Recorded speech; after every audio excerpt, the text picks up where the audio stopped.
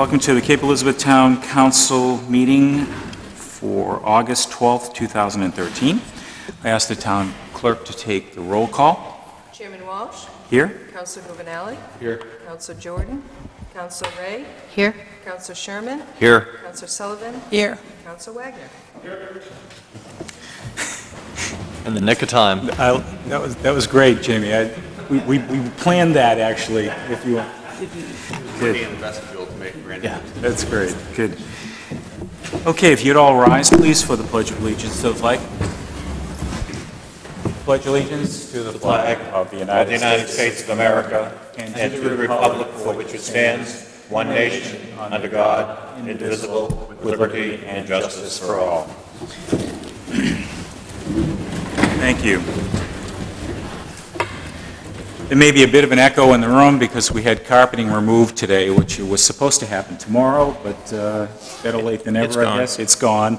And looks like the gymnasium floor here from a long time ago. But it actually sounds easier to hear than it usually does in this room, so Yeah. at least I hope so. Good. Any memories from this floor, from those of you who went to high school in this building? No comment. No. Okay, let's move to the first item on the agenda, Town Council reports and correspondence. Is there any Town Council? Yes, Jessica. Yes, I'd like to report that the Library Planning Committee will be holding a roundtable discussion on the future of the Thomas Memorial Library on Thursday, August 29th, from 6:30 to 8 p.m. in the high school cafeteria. And this is part of our charge by the council to have a public outreach event. So that's what this is. So we're hoping that many people come and let us know what their thoughts are. And the date, Jessica, is the 20th? Thursday, August 29, From what time? from 6:30 to 8 p.m. at the high school cafeteria. That's great. Thank you. There will be notices coming in the Courier and on the website and cable access TV and around town. So. Great. And for other counselors, I know that looking at the communication plan that I read from Molly, your chair, they were looking to us to possibly lead some discussion or be helpful in the facilitation of that evening's event. Yes, you'll be getting a formal request for members from the council and also the school board to help as facilitators for the roundtable discussions that night. Okay, great. Thank you very much. That's great. Are there any other town council reports or correspondence? Yes, David? The Town Center Planning Committee met today at 4 p.m. And we are excited next week. We're actually going to have a joint meeting with the Library Committee to discuss how the goals of those two committees might interact and how we might each be able to help the other out. So we will have that meeting Monday, August 19th at 4 p.m. in the Town Hall. And the Town Center Committee is moving forward, and we actually had a really productive meeting today. We are now attempting to plan a public workshop where we can get feedback from the public regarding the direction of our committee and the Town Center generally. Great.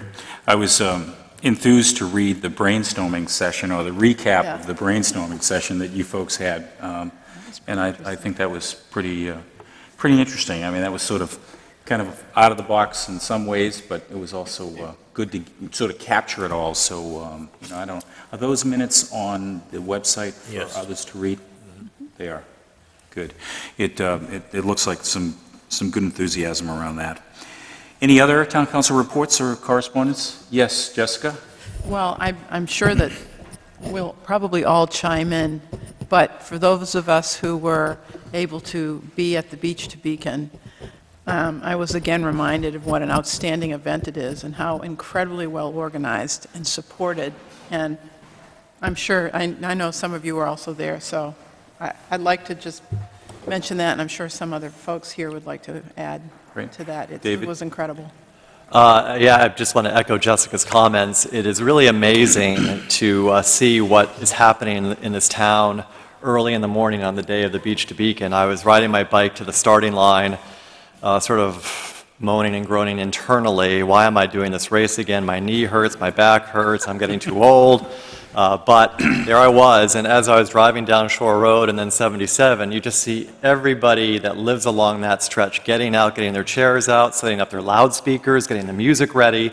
There's just so much enthusiasm in this town, and it's really not just that day, of course. It's months in the works in terms of planning, and I just, again, want to, and I sent this in an email to our town manager earlier, but the police and fire departments, public works departments, all the energy and work they put into the event is a huge factor in its success, as well, of course, as the citizens of our town who, like me, run in it, but also, more importantly, the folks who volunteer. It is just a great event for our town. So thank you to all of those folks responsible for another successful race in our town. And thank you, David, for serving on the, I guess that's the board of directors for the Beach Beacon. Well, so it's great. Thank Thank you. Any other comments, Kathy? Yes. Personally, I would like to say that it was exciting because my daughter ran it for the second time, and she bettered her time by 15 seconds. But I just want to say thank you to the town folks, because they do a fabulous job at dealing with 6,500 people. And I live near the start line, and it is a challenge. And the town does a wonderful job. They come with the little cones, and they take the little cones away.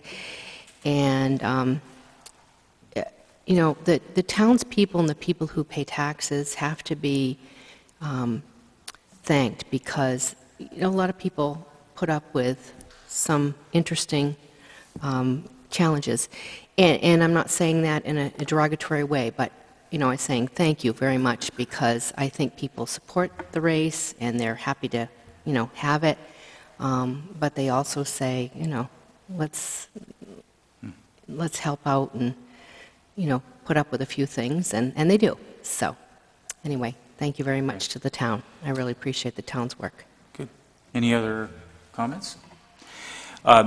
We have, on behalf of the town council, I've sent thank you notes to all of the department heads and their staffs for the outstanding work and time and energy that they've put into putting this together and representing our community in the way they have. And personally, my mother lives in Falmouth, Massachusetts, and she has recovered from the 12,500 runners in that town yesterday. But one comment my mother did make to me was the fact that Joni Benoit had spoken at one of the events in Falmouth and talked about how great this race was here in Portland, Maine, and she just, Cape Elizabeth can't be, in her opinion, can't be higher on the list. So it's kind of nice to have that connection with Joni and the two races. So, but thank you. Okay, let's move on to Finance Committee report. Anything, Frank? Nothing to report beyond the fact that we're working on the CIP. As Mike will be discussing this evening, I'll be getting together with the chair of the Finance Committee of the school board and be working on this so we can have a report to the respective committees in the near future. Great, thank you. Michael, anything to add on that, or just we'll get to the No, we'll CIP get to it component? later. Okay, great. Okay, we have the first citizens' opportunity for discussion of items that are not on today's agenda. Are there any citizens who wish to address the council? If so, please step forward to the podium. Seeing none, we'll move to the town manager's report. Yes, thank you, Jim. I wanted to join the councilors in thanking everyone for the Beach to Beacon efforts. I was at the fire station that morning before anything started. I asked the fire chief how many people are in this room, if they're in the big meeting room there, and there were 70 of our own folks, either volunteer firemen, rescue members, and the fire police unit. In addition to that, there were approximately 70 from other communities as well. So when you think of, you know, it's not, we couldn't do it with all of our folks, but we also couldn't do it with the support of the other communities, and I think that is important to mention.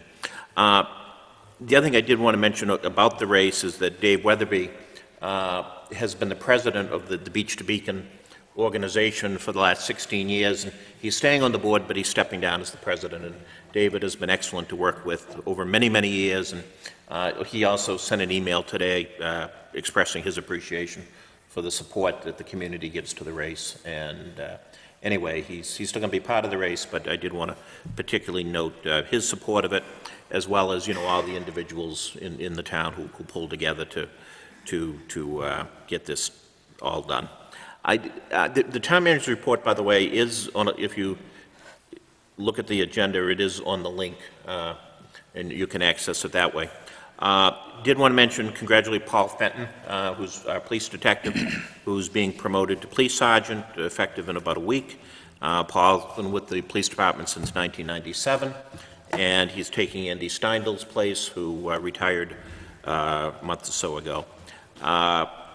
Want to make mention, Bruce Kempton passed away last week. Bruce worked with Bob for many, many years.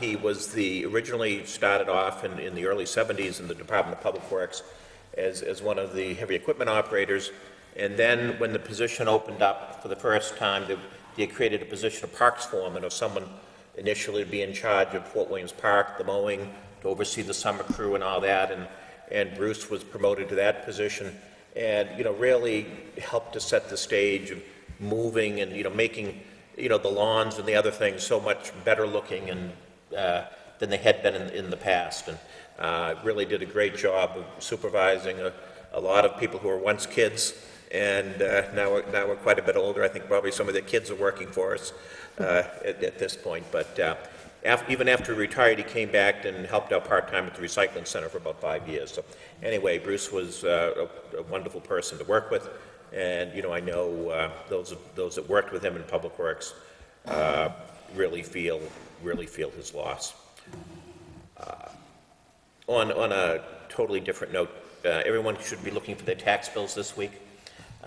Deborah Lane and Matt Sturgis have been working on that, and I guess the bills have been posted. They're working on it today. They're working on it today. Working on it today. Tomorrow. Tomorrow. So anyway, yeah, everyone should be looking in their mail, and if you don't get one, feel free to call and ask for one. We'd be happy to. Thank you, Michael. I can we'd see be everybody's happy to. very enthusiastic. I say that in a little bit of jest, but we also have individuals who bought a property or whatever, and when we didn't get the address, we didn't get some change, and there are people that complain that they didn't get their bill and look for adjustments as a result. And so again, I really want to encourage everyone to be looking out for their tax bill. The annual audit's nearly complete. I want to thank everyone who's been involved in that. I know Frank, I believe, met with Jen Connors, a representative of the auditing firm, representing the council is one of the traditions. And we do have the numbers yet. We don't have the final report. There's a little bit of possible change in receivables and sewer, just because no big deal, just they haven't got the final report from the water district yet. But anyway, our unassigned fund balance increased by $201,000 in the general fund, so we had a positive outcome for the year. This is the time of year we also look at all of our annual statistics, and I did want to make mention that for the year ended June 30, there were 3 new single-family homes built in Cape Elizabeth. 7 condominiums, but only 3 single-family homes. And, I've only got records going back, about 30 years, that have kept track of that statistic. But then I know before then, because people were complaining about growth, that there were a lot. You go back to the World War II period, they built whole neighborhoods then. So, it's my guess, maybe there was some time during the Depression that they only built that number of houses. But, before that, you had a lot of homes built in Cape Cottage Woods and in that area. So it's got to be at least 100 years since we've had that few single-family homes built in Cape Elizabeth. So for those that have wanted to control growth and are concerned about growth, 3 new single-family homes. Want to mention the sidewalk on Shore Road is under construction. They began paving there today. The section between Surf Road and Cottage, sort of laying out where the curb is going to go. Did they pave the actual sidewalk yet? They did the first layer. Excuse me? They did the first layer. So that's progressing, and they'll be moving up to between the 2 Ford entrances later this week. Yeah. Did want to mention our annual Employee Training and Recognition Day is this Thursday. We'll be treating the employees to lunch at the Snow Squall on Thursday. During the morning, we'll be having training in various areas of catch-up. The town hall and the library will be closed that day, but again, want to express appreciation to all the employees for all that they do, and particularly to thank Pat Fowler, who has done a lot of the organization work for the event itself, and thank Deb for all of her work in the recognition materials and getting that ready. I know Jim is going to be helping to present some recognitions when we get together on Thursday. The only other thing I wanted to mention, the Charles Road Sewer Project, Bob's been working hard on that, and it's all wrapped up except for the final paving, and we expect that done the 27th, supposedly? Yeah, but those dates tend to have a way of being flexible, so it's supposed to be paved the 27th, so that'd be good to get done, so thank you, Jim. And Michael, what's happening in here? This is a good point. As some of you may have noticed that there's no longer any carpet here. Tomorrow, this dais is going to be removed after 35 years. There's some tables you see over here on the right. Those are going to be in this approximate position. There's going to be a new carpet put down. It's going to be a total new look and feel of this room. And, I think what it's really going to do is two things. It's going to make this room a lot more friendly, back and forth, but particularly it's going to make it a lot more flexible. Because while there'd be 3 tables usually set up, you might note that there's 6 tables there. And so that way, this room will be, right now where people don't want to use it because they don't like the formality of this, it's going to be able to be available for all sorts of meetings, for all sorts of groups during the day, in the evening. And, I think it's just in the end, it's going to be a much better resource use of this space. It is going to be a little controversial at the beginning, and people are going to take a little getting used to the fact that it's a little less formal, it's all on one level, but it is going to create a lot more space because you don't have to have the ramp. It's going to be a lot more accessible, and in the end, the sense is it's going to have a much more feel of more open dialogue and less authoritarian with a podium. So I hope everyone's patient with it. The other good news is that these are all on wheels. So other than the fact that we'll have to have some plugs underneath to do it, they're very movable. It's a lot easier on the custodians, and it's an awful lot easier in getting the meetings and things set up the way you want it, as opposed to really being stuck with a certain way because of this being so fastened to the ground. So, any questions? No. Thank you, Michael. Yeah, Greg Marles is coordinating. Yes, tomorrow this is being torn out where we're now sitting, and there's electricians coming in, and I forget who else, but it could be noisy in here tomorrow. Thank you very much. Moving on to the draft minutes of July 8th and July 30th. Can I take a motion on either individually or both together? Kathy? I move that we accept both the minutes from, my pad went out, July 8th and July 30th, 2013. You have a second? Jessica? Second. Actually, I have a point of information, perhaps a point of order. I was absent for the July 8 council meeting. I was ill. Mm-hmm. And my understanding is I cannot vote on those minutes because I wasn't present. So I would request, I was present for the July 30th meeting, so I would request that these That they be done separately? Yes, please. Well, Kathy, would you mind? Nope, I will, I move that we accept the July 8th, 2013 minutes. Seconded? second. Seconded by David. All those in favor? So that was 5. All those, And I abstained. you're abstaining. Yes. So there's 5-0. Kathy, for this, I move that we accept the minutes of the July 30th, 2013 meeting. seconded? I'll second those. Second that, thank you. All those in favor? 6. All those opposed? 0. Thank you very much. Moving on to item 104. We entertain a motion. This is the Ocean House Pizza Malt Venus renewal application. Kathy? Well, Go ahead. I move that we accept the application for Ocean House Pizza Malt and Vinous, I never say it right, renewal application. Seconded? David? I'll second. Seconded. Is there any discussion? Is the applicant here who wishes to address us? No? Yes. She's here. Did you want to address us any way? No? Okay. All right. Hearing no discussion, we'll move the question. All those in favor? 6. All those opposed? 6-0. Thank you. Item 98. Chair will entertain a motion Jessica? I move that we remove item number 98 from the table. It looks like that's the first That's the motion that needs first, to take yes. place. Oh, I'll second that. Any discussion about removing it from the table, which was from our previous meeting? Seeing no discussion, yes, Jamie, Yeah. question? Is the intent of removing it from the table to have further discussion on it and then decide whether or not we're going to vote on it today, or are we going to be, is that the goal? Yeah, The goal is to put it on tonight's yes, my understanding discussion. of, Yes. you remove it from the table because as long as it's on the table, it cannot be a matter of discussion in any way. That's my understanding. Okay, fine. Michael, is that true? Okay. So we have it first and seconded. Is any other discussion about removing it from the table? All those in favor? 6-0. Now we'll move to item number 98. Chair will entertain a motion. David?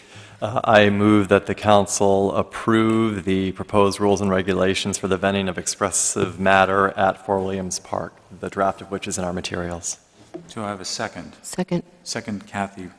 Thank you.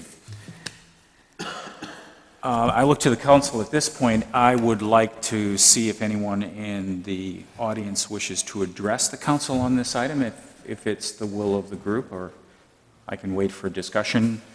Is it okay? Is there anyone in the audience who wishes to address the council at this time? Please come forward at the podium and please give us your name and address. Thank you. We'll limit the discussion to about 3 minutes, but I don't see a whole lot of folks behind you, so we're certainly willing to listen to what you have to say. My name is Marilyn Christensen, and I live at 40 Elwife Cove Road, and my husband Chris is the artist who's setting up in Fort Williams. The town has a large agenda tonight, so I'll try to be brief. Better? Thank you. The town has a large agenda tonight, so I will try to be brief and will speak for both myself and Chris. Since the proposed rules first appeared in June, we have attended all the meetings and the site walk, and the town has listened to all our comments and complaints. The rules before you tonight are virtually the same as the original, so I will summarize the main reasons we feel they still infringe First Amendment rights. Over the last few years, the town has actively sought to add to its commercial activities in the Lighthouse Circle to help defray park costs. They have discussed and accepted that each new venture will inevitably impact the natural beauty of the location to some degree. Now that one independent artist has appeared, the rules seek to remove him from the same area on the grounds of preserving pristine beauty and protecting the park from excessive commercialism. Constitutional guidelines for restricting First Amendment rights only allow time and place rules when the scale of the problem becomes an issue that can't be resolved without rules. With currently one artist, the town's rules are overreaching and premature. The same guidelines are very clear that time and place restrictions are only acceptable if ample alternative, unregulated locations are available. The town rules specifically forbid any other artist locations. The proposed site for artists has considerable health and safety issues in its present condition. The penalty section of the rules seeks to discriminate against artists and talks of removing their First Amendment rights completely by calling them a privilege and barring the artist from the park. I have read the miscellaneous offenses ordinance and can find no other section where the general public is subject to similar partial or permanent expulsions. Finally, we were pleased to read in the paper that the American Civil Liberties Union might offer their expert guidance. We feel a second independent legal review of the rules will help to ensure they are fair and just for everyone. Thank you. Thank you. I'm stuck to the floor. Is anyone else wish to address us? Seeing none, move back to the council for discussion. Michael, I'd ask you briefly if Michael could just address, we had some minor changes that at our workshop that needed to be addressed in the rules, and I wondered if you might be able to just comment briefly. I know one of them was in the penalties section. Yeah, I just wanted to be clear that since the council received its last draft a month ago, when you received the draft for this meeting about a week ago from the town attorney, the only area that's been changed from the earlier draft is to have the penalty provision clearer, so that it is understood how it's in conformance with the overall miscellaneous offenses ordinance.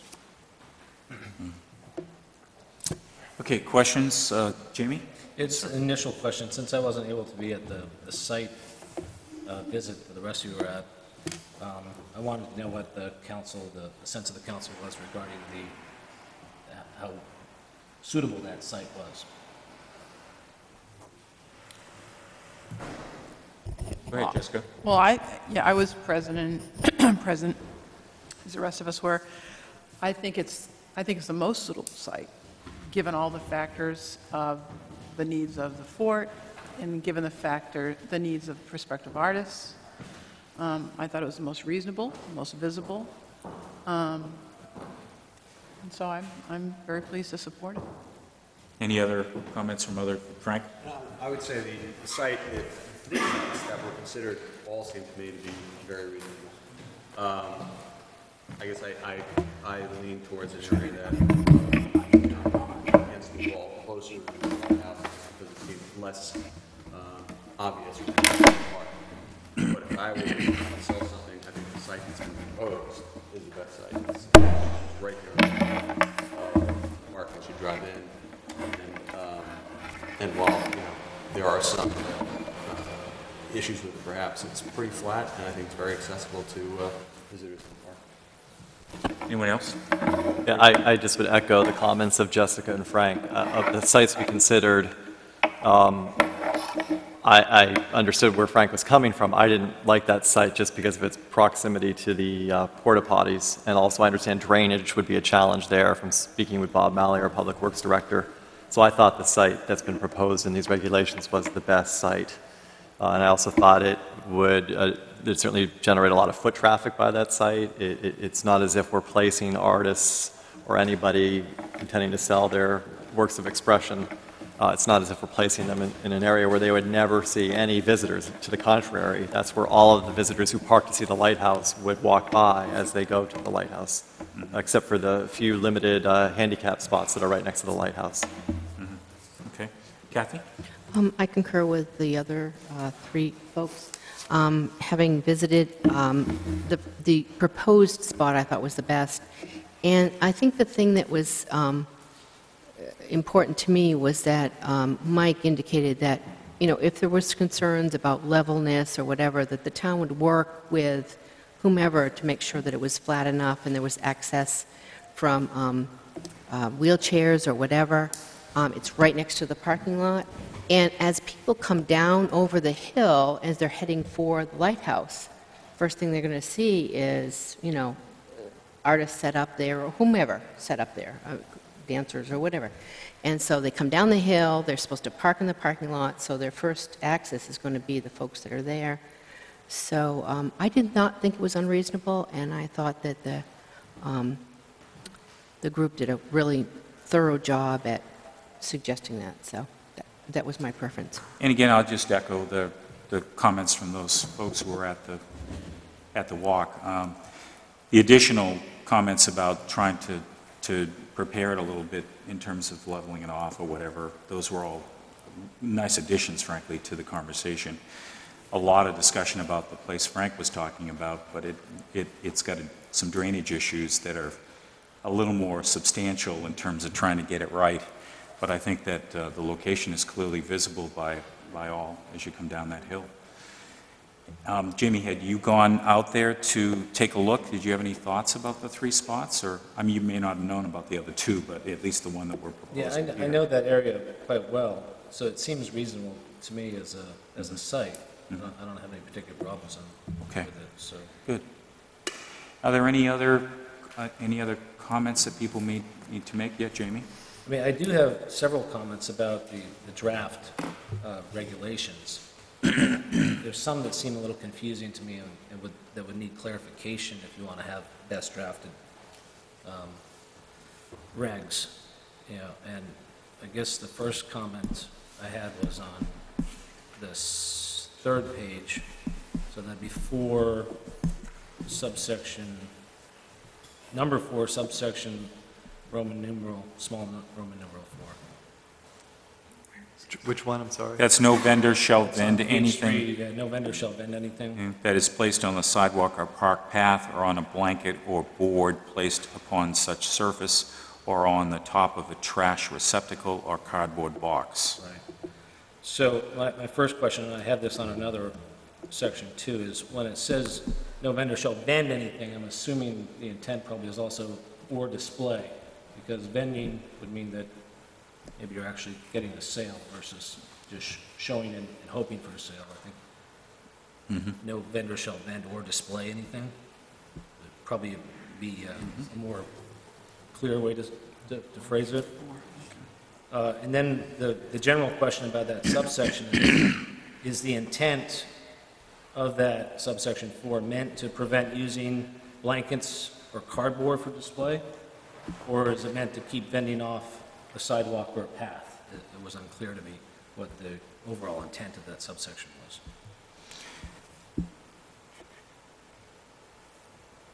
I could answer that. Go ahead, Mike. You know, as the staff that would be charged to interpret that, I would take it at its face value. No vendor shall vend or anything that is, or display, if you wish to add that, that is placed on a sidewalk or park path or on a blanket or board placed upon such surface or on the top of a trash receptacle or cardboard box. So this would prohibit displaying things on a blanket or board, on a sidewalk or a path or on top of a trash receptacle, and if that did happen, we would ask them to cease. So would that mean that you would be able to use a blanket or a board on the grass? I don't see a prohibition Right. here of that, It's just as keeping long them as they off don't the exceed path. the overall square footage. Because I think it's already covered by the earlier part of the reg saying that you're not allowed to put it on a path or a sidewalk. Yeah. So that would be superfluous language. So it begs the question of whether or not the intent was really to stop it from being on a blanket or a cardboard box. It's not what it says. Then I mean, I suppose, go ahead. I suppose I read that to avoid any sort of cute argument that somebody says, well, my work of art is on a blanket. It's not placed on the sidewalk. And so I think it was sort of belt and suspenders approach. So I don't really have a problem with the way the language is. I think display is inherently or implicitly included, though I don't have a problem adding that or displayed language either. Yeah, Just to erase any doubt. sure. So if you made you made this would display, would you modify your motion to include the word display? No, You leave it the way it is? My concern, if we do or display in part 4, I mean, I just wonder if vend, every time we see the word vend, you have to add or display after it. And so if we add or display in subpart 4, then we have You to would go add through, we might have to add it in several other places. So I don't know Leave what, it out. I didn't hear what Kathy said, but She really didn't. I just sort of went, because I seconded it. I mean, weren't you the one that, yeah, I don't think we need to add it. You don't Right, think you need right. it? No. Okay. So if you think it's implied within the word vend, is the displaying. I think so. Vending to me means not only the actual sale, but attempting to sell. Yeah, and I'm fine with the way it's written, you are. instead of doing the Yeah. thing, yeah. Okay. So Jamie, is there anything else that you, Yeah, and I'm okay with that, if the will of the council is to treat vend as displaying in the process of attempting to vend as well. The subsection 4, subsection 6, just a couple below what we were just talking about. There's no vendor shall use any amplification or verbally seek to attract customers. Yeah, I put a note in that unless a potential customer addresses them first, because you can certainly seek to verbally attract a customer after they address you, show some interest in your art. I'm going to answer that. go ahead. Yeah, the intent here is that we don't have loud hawking. But, you know, if someone, you know, is in close proximity and, you know, a vendor says, hi, how are you? Would you like to look at my stuff? That's not the, I think people, it's affecting the character of the park if they start shouting at people and, you know, come over here, and that's what the intent of this. You know, we're not going to normal discourse, you know, we can't regulate normal discourse, you know, would not seek to or try to. Thoughts on that, Jane, Jessica? Yeah, I mean, I certainly agree with Mike. I mean, when I read that, my impression would be that it would prevent something like somebody with an amplifier, hey, come over and look at my stuff, or somebody with a megaphone, or somebody that's, you know, calling out loudly to the public that you might see at a carnival or something like that. That just takes that element away, and so that the exchanges would be, you know, of a quiet nature, and not hawking out to a crowd. Yes. I mean, I interpret it the way that Jamie suggested we add to it, which is if a customer approaches the vendor and says, hey, what are you selling? Well, clearly, responding to that would not be implicated by this provision. I was at Art in the Park in South Portland and Mill Creek last weekend, and as I was walking by, a vendor came out and tried to get my wife and me to buy some of his photographs because he was doing a 10-minute sale. And, you know, I didn't, it's like, you know, to me, that sort of wrecked the experience. You know, you just want to sort of look at art and see if you're interested and then approach the vendor. So I don't think we need to amend this. I think the town staff would be reasonable in how they enforce this. And I think Jamie's right. If somebody approaches them, we're not going to disallow that by any stretch. I guess my concern would be more about some of the other vendors who are licensed in the park might think that someone is verbally interacting and might complain to the town. I would want to give the expressive artist enough leeway that you don't encourage complaints to the town by other vendors that are licensed in the park. Briefly address that. Go ahead. Jamie, whenever you introduce anything into a park or something like that, and you introduce a profit motive, we have to deal with those issues all the time anyway. We deal with them now, and I expect we'll deal with them in the future. The vendors are very precise about what they want and rules and what they'd like us to try to do. And we have a good working relationship with all of them, but quite frankly, it's been a struggle at times over the last 3 years as we've dealt with a number of fairly issues of minutia. We have a good relationship with all the vendors now. It's working well. So, any further discussion?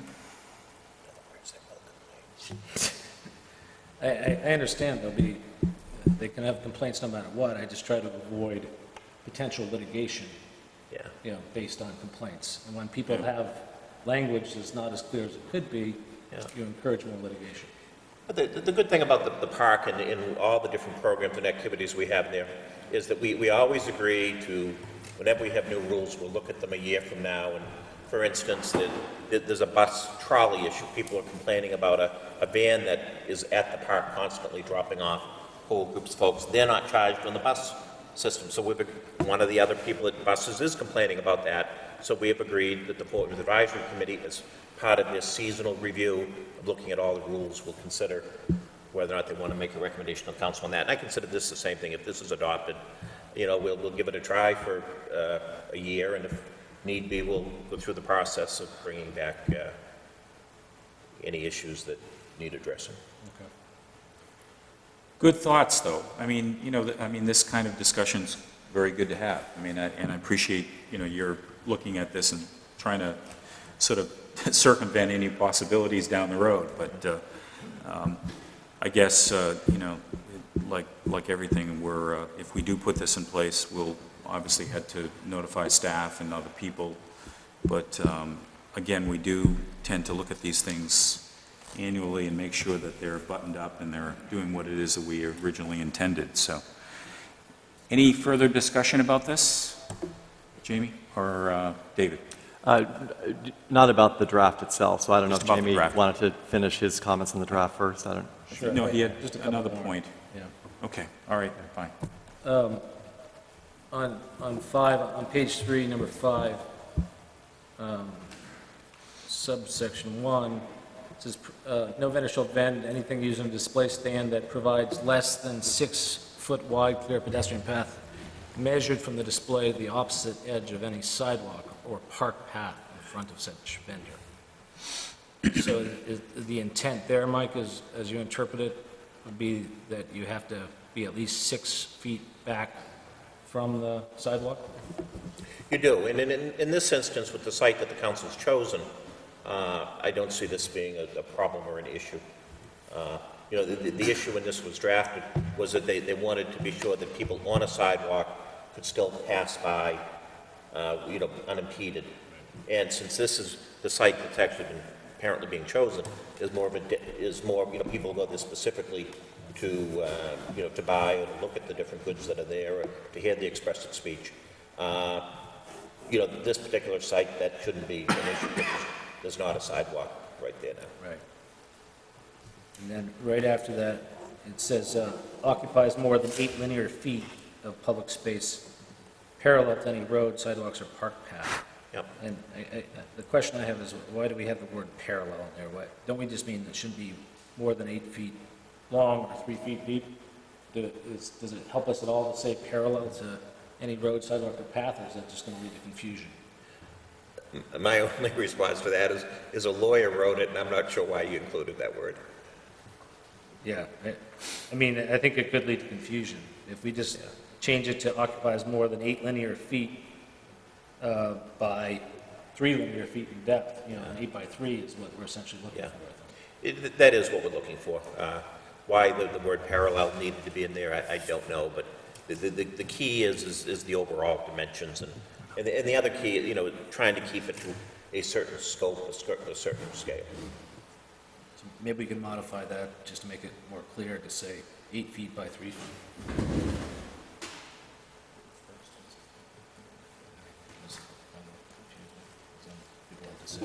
It's like a feng shui statement. I think what you're saying is no more than 24 square feet. So, David, you Not originally, necessarily, you want no more than 3 feet. Right, yeah, you, 8 by 3, no more than 8 by 3. Okay. Well, but David. I guess now I understand the logic, because if you say, so does 6 by 4 not work? If we were to go with in Jamie's direction, if you wanted to do a 6 by 4 foot area, that Right. wouldn't work. No, it doesn't. Right, I think I think the intent is no deeper than 3 feet. They Right. don't want something that. Now, I don't know how you're going to orient the 8 artists, if they ever ended up being 8 artists, how you would orient them in there. Maybe the intent of the parallel is that the tables should be parallel to each other, so that you don't have a hodgepodge. Well, I think, so one doesn't block another. Yeah. yeah, in general, given the space that we all seem to be thinking is the best space, this was, the concept behind this gives everybody a position that is optimally visible by lining them up in a parallel to the road, such that no one is blocking anyone else. So you don't have people, you know, in the middle, that sort of thing. Is So- that feasible, given the size of the space that you had? Yes. yes, based on what we saw on the sidewalk, yes. Yes, and maybe Mally could speak to that It was because 125 feet, if I remember correctly. 110. So there was quite a bit of frontage. And I think that Jessica's on to the parallel component, which is giving everybody visibility. visibility to the public. And when we were out there, Bob was showing us, you know, this is why they came up with this, because for those reasons. And I don't know if he wants to speak to that at all, but, and Kathy might have a point. So is there something that, since David initiated this, is there something for David to modify in his, it doesn't sound that way. Well, Kathy had a point. Kathy, sorry. You know, and I have to concur with what Jessica said. Having visited the site, and once you see the site, you can see that it is parallel to roads, and if you had somebody, they might say, oh, well, I want to do it separate, I want to do it different, I'm going to do sideways. And so what does that do? Because we've had the eight slots allowed, and, you know, they're 3 by 8, so I am fine with the way it's written, having seen the spot. You know, it might be different if you hadn't gone out there and seen it, but, you know, I think it was really helpful to go there and you know, pace it out and listen to what, I don't know, whether it's 30 of us there looking at the different spots, so. mean, I'm just going to echo what Jim said a little bit earlier. I think these are good questions. I also believe that after we have a year of this under our belt, I mean, it may be that there's only one set of artists. It may be that we get 8. But we might learn that, well, lo and behold, the better way to set up is 3 feet parallel or 4. And then, so we could always revisit that. I can't imagine necessarily the book being thrown at somebody if they went with 4 feet parallel and 6 feet depth. I mean, the spirit is really just that they shouldn't be taking up too much space, but my view is we could always revisit this. I wouldn't think this would lead to litigation. Anyway. Anything else, Jamie? I just want to just state in general that I want the Christensens to know that, you know, I carefully reviewed the case law. I appreciate their input on the state of the law in this area, and that I take the First Amendment rights very, very seriously. And I'm a big advocate of a very broad view of First Amendment rights.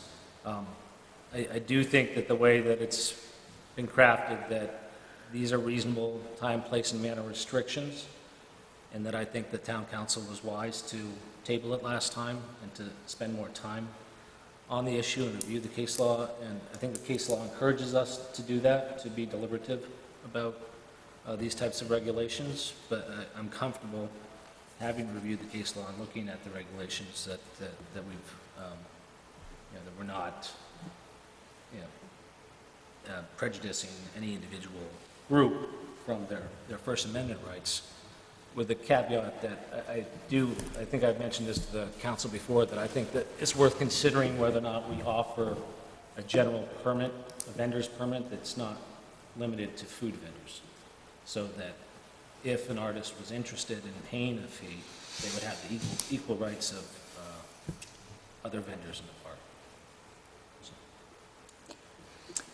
Okay. Any other conversation around this? Jessica, you raise your hand first. Well, what I was going to do is propose a motion to accept. We have a motion on the table. I believe David and seconded by Kathy. So we're ready to, Okay. unless David has a Okay, I guess I point he wants forgot to make. that. Just very briefly, you know, I want to thank the Fort Williams Advisory Commission. I don't know if you have a representative tonight for the work that they put into this. And now that I live closer to the fort, I walk it almost every day. And I walk that whole stretch through the dog path and then along the ocean side by the lighthouse. And the fort is so beautiful, not only because of its location in the lighthouse, but also because of all the work that goes in by the volunteers to ensure that it remains that way. And when we were considering food vendors, there's a reason why they weren't placed where the Christensens want to be placed. There was a decision made by the Advisory Commission that would detract from the natural beauty of the park. So I, like Jamie and like the other members of the council, I don't want to interfere with the Christensens' First Amendment rights. I don't want to interfere with their ability to sell their art. But I do think this is a reasonable balance that has been struck by the council. And the overriding goal here is to preserve the aesthetics of the fort. So I will vote in favor of tonight's motion. Well, thank you. I think that it's important to thank, obviously, the town manager as well as the Fort Williams Advisory Commission for the work that they did. And I believe we've been very deliberative about this whole thing, and I think that process is important, and you know, the more discussion we have around these types of things, I think the better the decisions that we're making. And I, you know, I feel good about where we are today. You know, again, my hat's off to people like Bob Malley and others who have been, you know, marshaling this thing through and making sure that we're looking at it correctly. And I'm appreciative of that citizen input as well. Yes, Michael. Yeah, I just wanted to suggest a friendly second part of the motion. In that, you know, you're passing these this evening. When you pass rules and regulations, are effective immediately. And I want to make sure that all of our personnel have had a chance to read these or familiar with them. And what I'd like to do is have it effective a week from today, on the 19th. That way it'll give Bob and Neil, the chief of police, and Bob Malley time to make sure the rangers and the other personnel that need to know what the rules are, we'll have a chance to read them and be aware of them. David? That, I would certainly incorporate that into my motion, the change suggested by the town manager. Great, and seconded? It's fine. Okay, seeing no other discussion, all those in favor of the motion as amended? All those opposed? It passes 6-0. Thank you. Let's move on to item number 105. Chair will entertain a motion about building permit issuance notification procedures. Kathy? She's having trouble with her computer just like I was. Building permit issuance notification. All right. So this is from the planning board? Where the recommendation is to set a public hearing. Okay, so I move that we set a public hearing for, somebody have the date? Monday, September the 9th at Pardon? 7 p.m. Thank you. I'll second that motion. Any discussion about this public hearing? Again, this whole, this issue, as you folks realize, came as a result of some permits that were issued and some notifications that expired before folks knew they were in existence, and I think that Ben has spent quite a bit of time trying to make sure that this is right, and I think the public hearing is in order, and I look forward to getting additional citizen input before we go forward. Any other discussion? All those in favor? All those opposed? 6-0. Moving on to 106, it's a request to permit 100 seats in the restaurant in a BA zone. Chair will entertain a motion.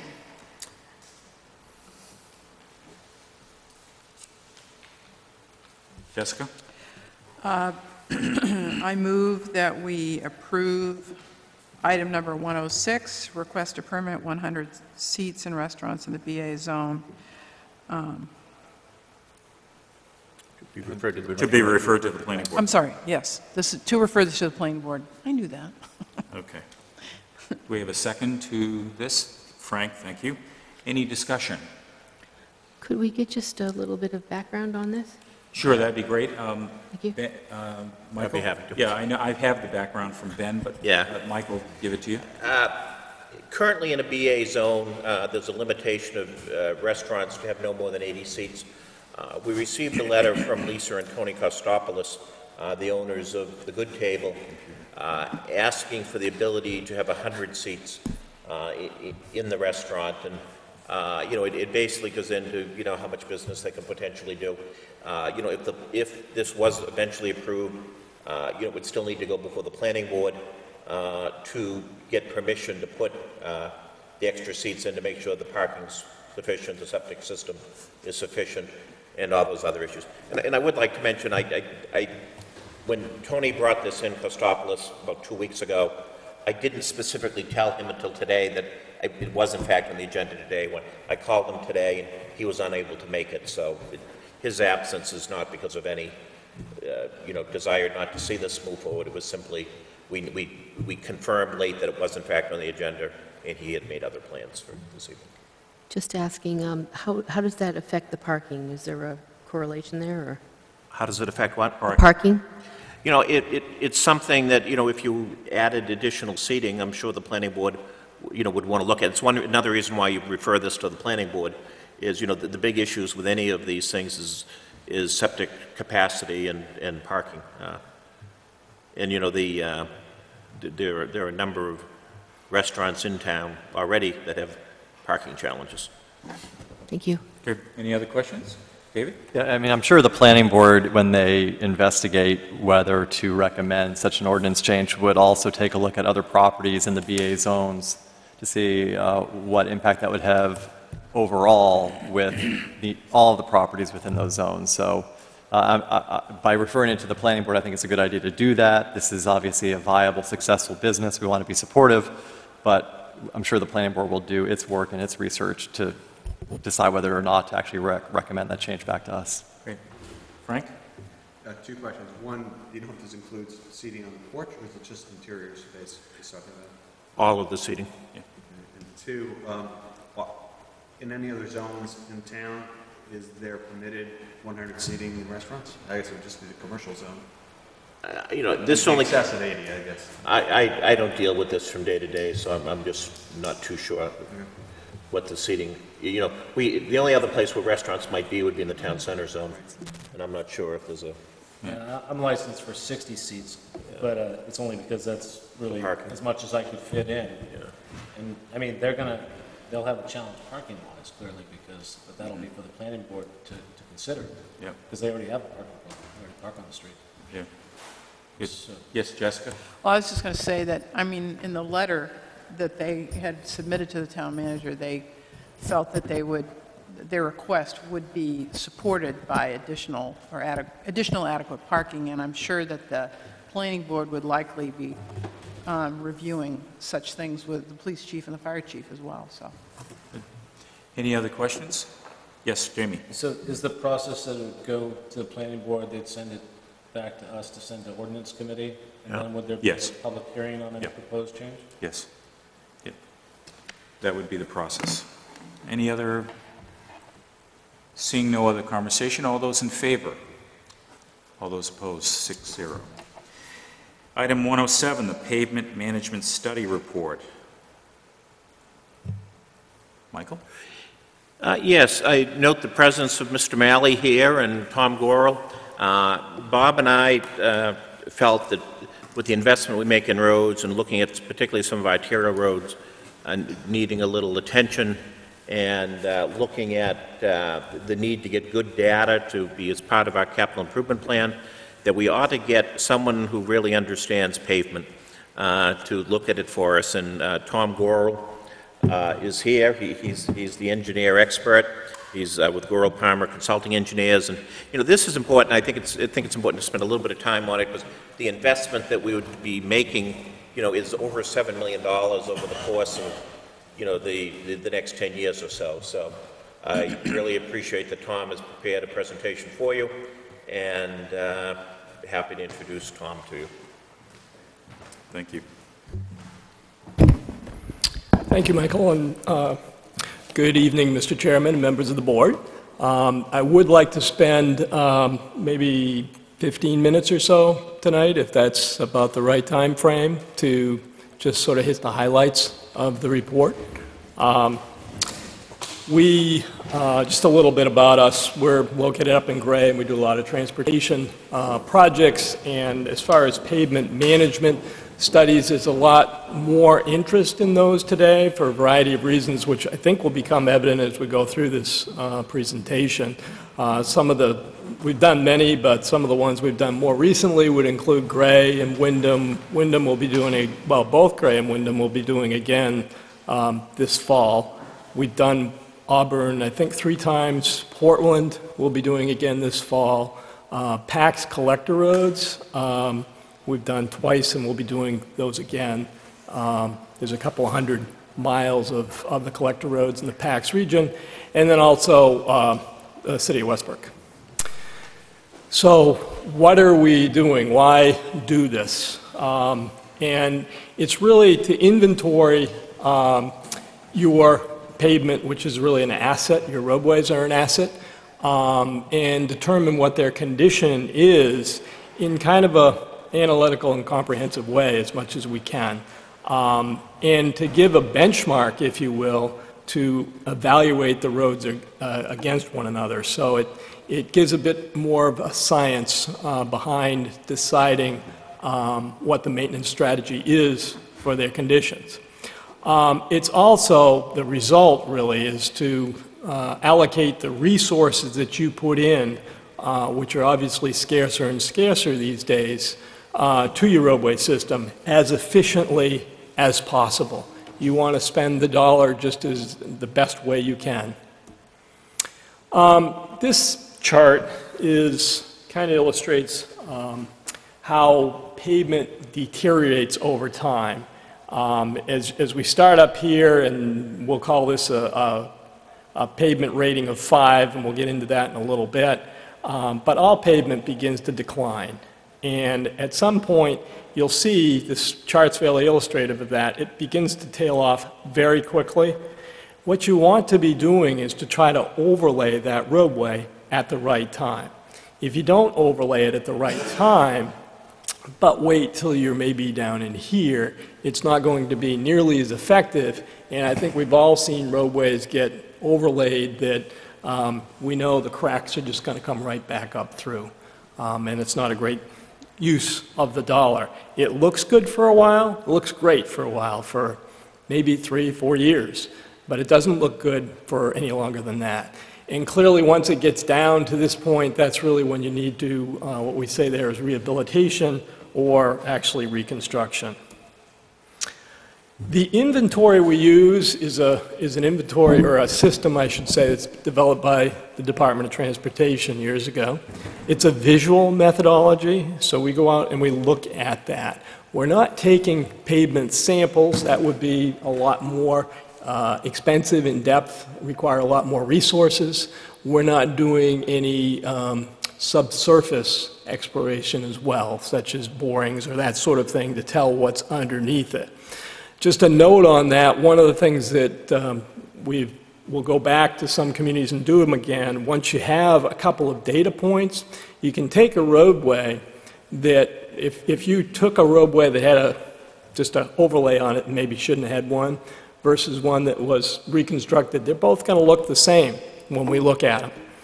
But if you look at them again in 2 years and do this methodology, one is going to deteriorate much more quickly than the other one. And that's why getting more than one data point is kind of important. And you've done this before. You haven't done it in a while, but you've done it before. So the inventory looks at cracks. There's a lot of different sorts of cracks that are looked at. There's transverse cracks. Those are cracks that go across the roadway.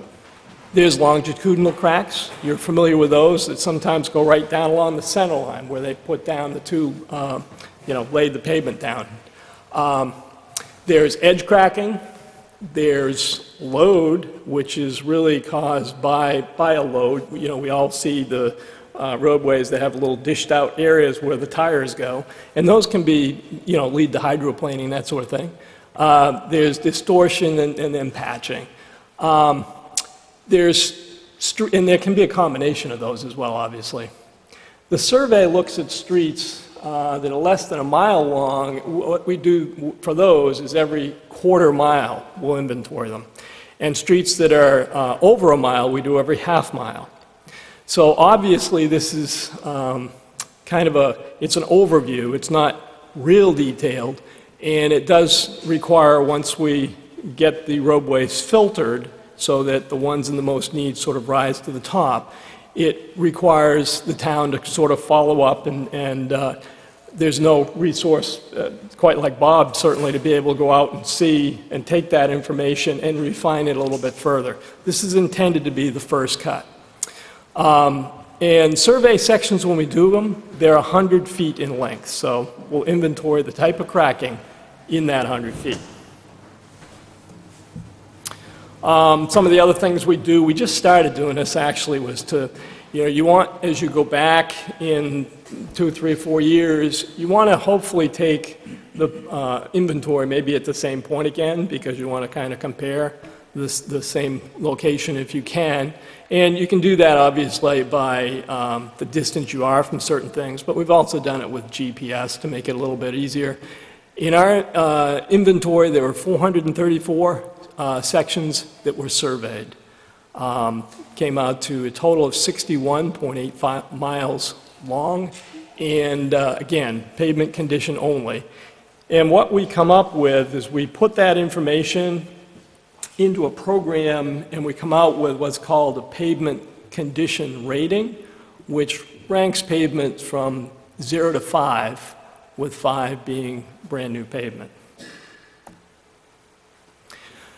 Then what we look at is various treatment alternatives. A lot of things that you can do. Obviously, you can reconstruct a roadway completely, which we all know, and we can overlay a roadway, but there's a range of things that you can do in between.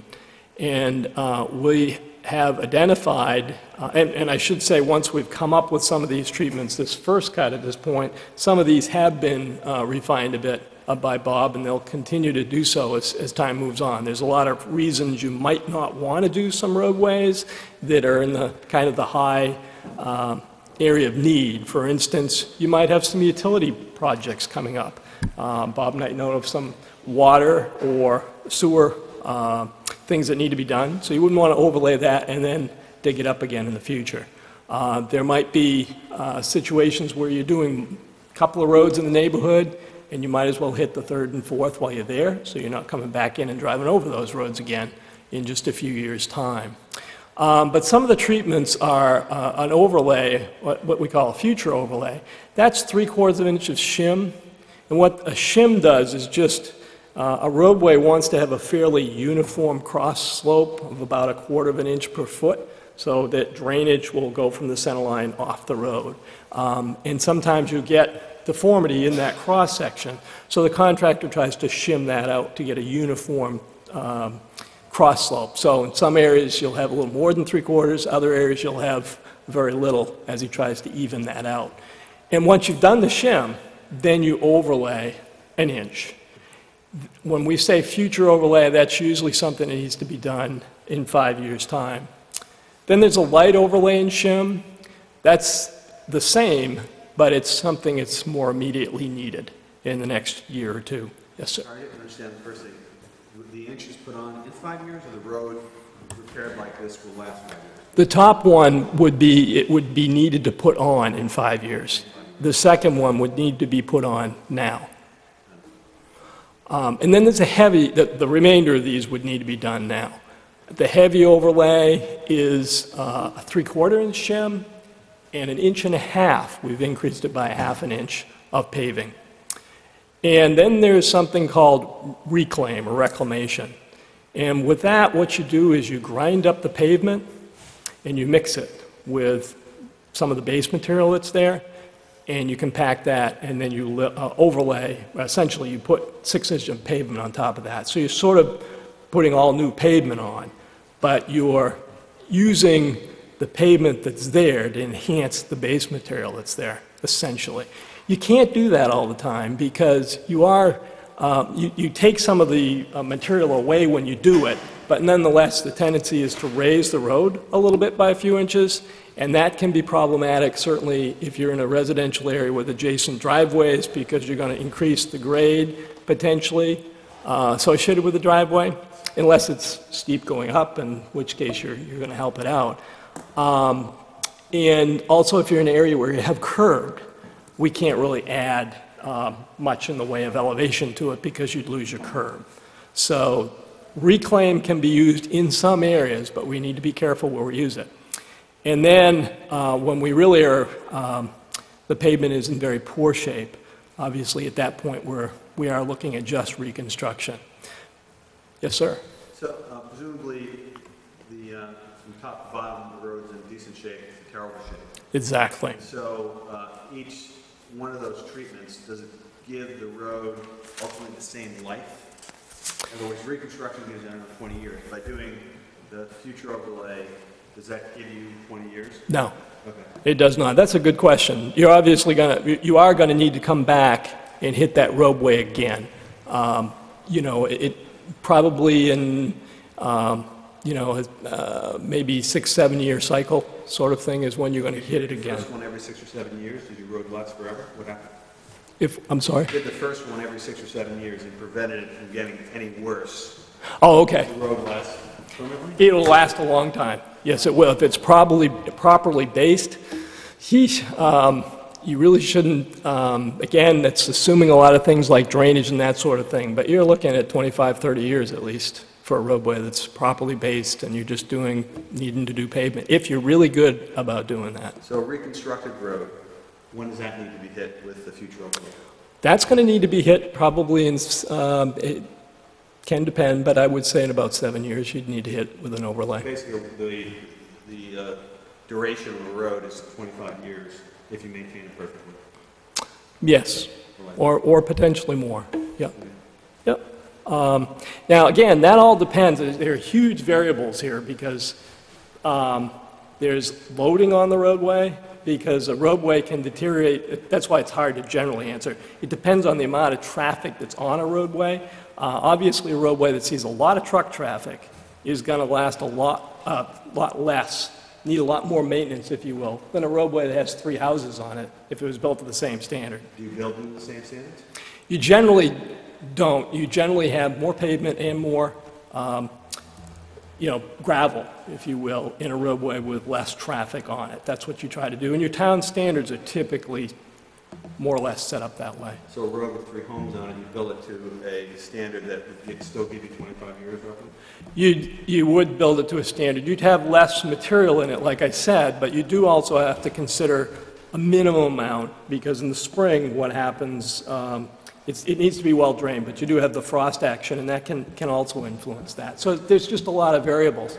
But that's one of the things that once you come up with essentially your program of what you want to do with this initial cut, that's why it's so important that each roadway that's in that cut be looked at again and reprioritized.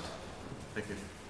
And again, I can't say enough about drainage, because that's what destroys a road, is really the drainage and the loading. That may not be really well in focus, but essentially it's a bar graph of where your town stands with the mileage that's in each category. And the 2013 mileage is in, I'll call it, I guess, the tan color. It looks better on my screen. It's actually yellow and blue, but so you can see that right now you guys have really been doing a terrific job, because you have a lot of mileage in the very good category, quite a lot in good, fair, and well, fair to good and fair. You'll see you have very little in the lower 3 categories, almost none. So that's great. It's a good starting point. If you did nothing today for the next 3 years, our projection is that you'd end up where we've shown the 2016. So everything begins to slide.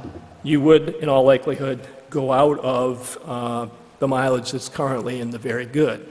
So that's an indication of why it's a good idea to kind of keep poking at it. I know the strategy some communities have is to try to be very consistent so that they don't delay some of it and have to spend a lot all at once. It's kind of better to spend it consistently over time is the idea. What are the numbers on the vertical axis represent? Those are actually just the percentages. Percentages. Of the 61 miles? Correct. And what is 2013 mileage versus 2016? Actually, I think I'm actually wrong. I think that's mileage that we had up there. We've done it both ways, but I think on that one it's mileage, if I remember. I think that probably adds up. So half of the 61 is in good condition? Correct. Okay. Yep. And what is the 2013 mileage versus 2016 mileage? What does that mean?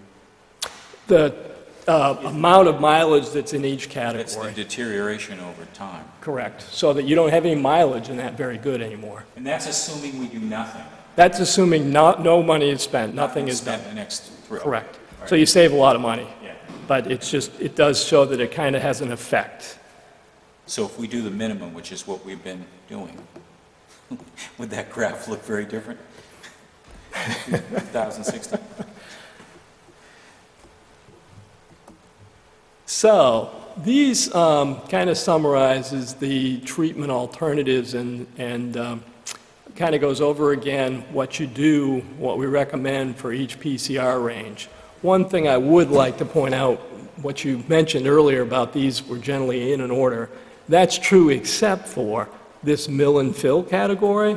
That is quite a PCR range, and the reason for that is, again, there may be situations where an overlay would work just fine typically, but it's in a curb section, and so you really can't, you have to mill it because you can't add to the elevation with another overlay.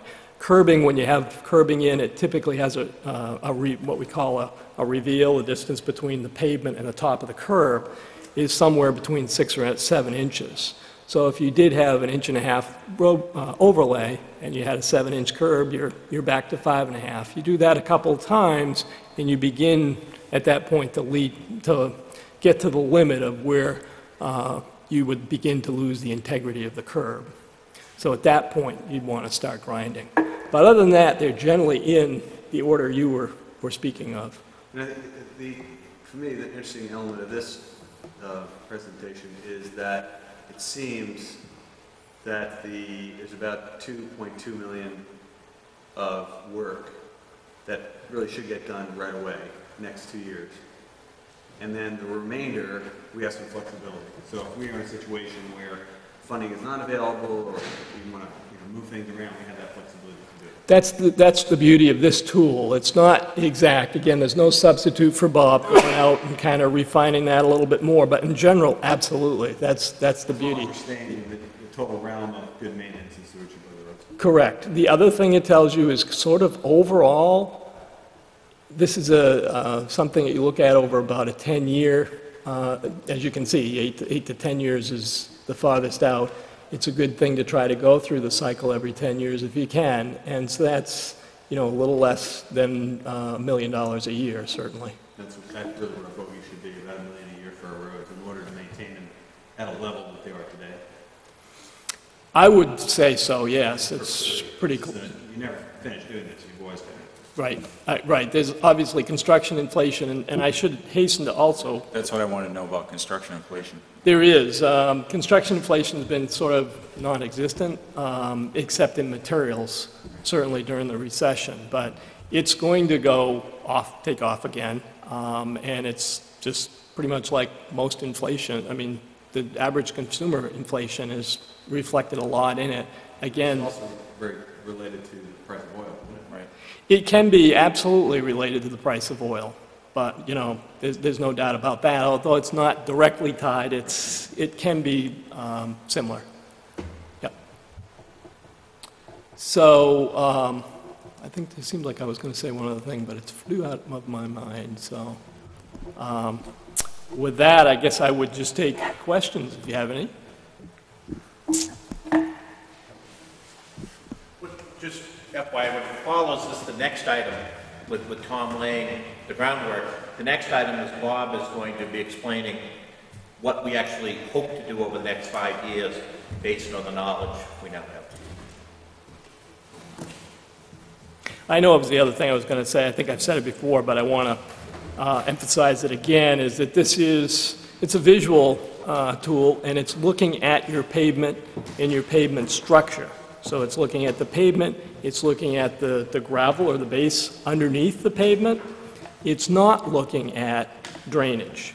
So if you have drainage issues where you need to replace culverts, where you have utility issues where those need to be squared away, this doesn't have anything to do with that. It doesn't include things like if you had guardrail that needed to be put in, or those sorts of things, or curbing, or whatever. It doesn't address that. This is addressing your pavement structure, which is made up of the bituminous and also the gravel. Yep.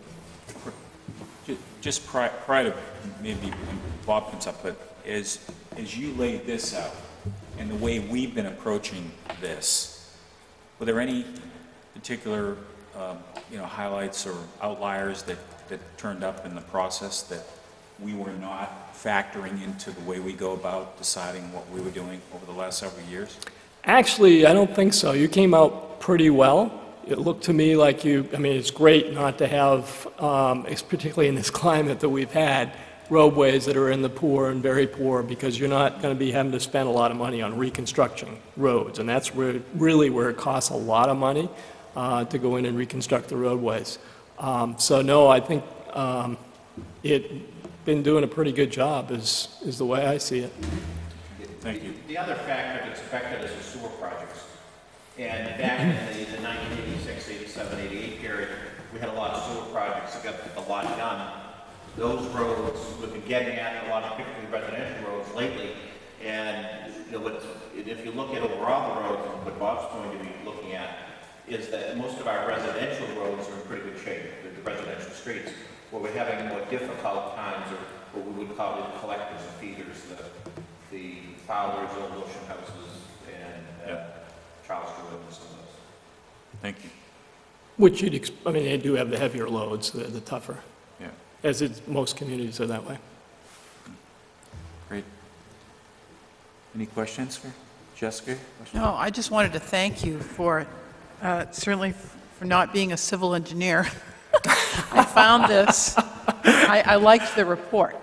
I mean, I thought it was just well organized and it gave us important information, and I just thought you did a very nice job. Well, and that's in part, too, because of Bob's guidance, because, you know, he has a red pen, which he was used freely, and that's great. That's what we want. That's why we send him drafts. So it was kind of a team effort on that, but I'm glad it read well. I mean, it was user-friendly reading, even though, Excellent. you know, yeah, thank you. Anyone else? I guess the next item is yours. Thank you very much. Appreciate it. Thank you. Okay. You done with it? Okay.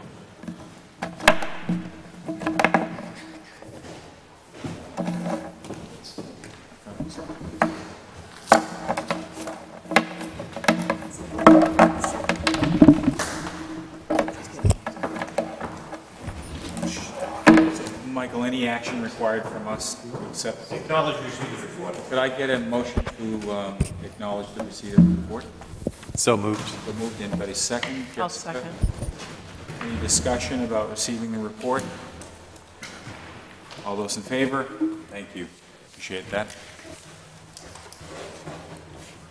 So as Mike said, the next item is to propose to you a plan moving forward for the next 5 years, which we're going to key up on the screen here. And it's, you know, in conjunction with the capital stewardship plan, which you're going to be receiving in your next item, I think it really, you know, provides a good working document. We haven't put one of these together in a long, long time. Some of it's, you know, funding challenges over the years, but I think what it provides us is, you know, some detail and some proposals to you, so we all are on the same page moving forward.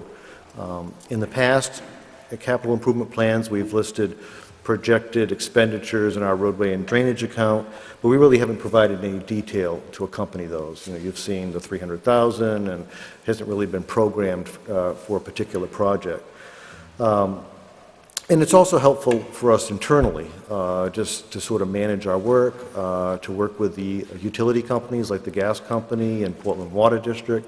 We continually are in contact with them about roads that we'd like to do, future roads, because they're actually doing the same thing with their capital improvement planning. They're looking at water main upgrades, they're looking at gas extensions, so they really want to know what we have in mind for projects. So it's important that we communicate with those folks on a regular basis. You know, as Mike said, it's an ambitious plan, and it does focus on our collector and our feeder streets. If you look at these, you see Sawyer, you see Spurwink, you see Fowler, Old Ocean House Road, segments of 77.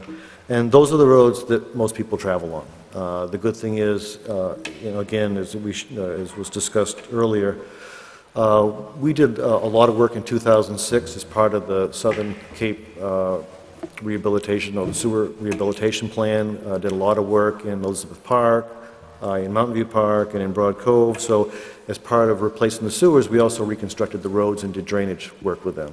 So those roads are high or still in very, very good condition. And we've also done some work. We did a lot of paving in Shore Acres this past June. We've just completed the Charles Road project. Last year we did the Starboard Drive project. All those helped our sort of local road mileage become in very good condition.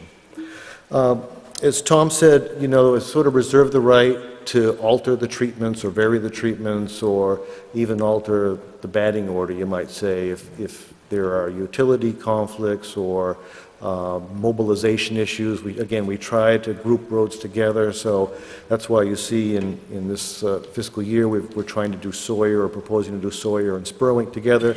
They're close by each other. Anytime we have to remobilize or sort of pick up our paving equipment and move it to a different location, that costs us extra money. So we also look at, you know, if there's unforeseen drainage problems that pop up, that could alter the mix here. But the real big issue here is funding. And what we're proposing is obviously considerably more than what we've done in the past. But as Tom said, we have to look at that aging factor of the pavement. And, when you look at this list right now, I look at it, and I've got a little bit of a bias, but a lot of these could all be done today, other than Two Lights Road, and maybe a couple of others. There's needs on Scott Dyer, there's needs on Old Ocean House, but we tried to prioritize them to, again, try to hit that curve before they need reconstruction, and to tackle some of the roads that, we're spending more time on in the spring and in this wintertime patching them, replowing them, resalting them. So there's actually a benefit to some of this in the wintertime where we use less salt on the roads because there's more uniform surface and we don't have to plow them as often, or we don't put as many abrasive salt and sand on because they're crowned and they're shaped better. So, so there are sort of year-round advantages. We've also modified some of the treatments a little bit in Tom's report. For example, on Charles E. Jordan Road, we've added sort of a reclaim component to it. There's some areas there where the crown of the road isn't quite as uniform or defined. So we're looking at areas that it might be beneficial to go in and reclaim a portion of those. Scott Dyer Road, Mike and I have discussed doing something with the sidewalks down there. So this isn't simply a paving program. At the same time we look at drainage, but we also look at sidewalks. Hillway, for example, if you've come up Hillway here in the town center, really isn't a definition between the edge of the road and the sidewalk.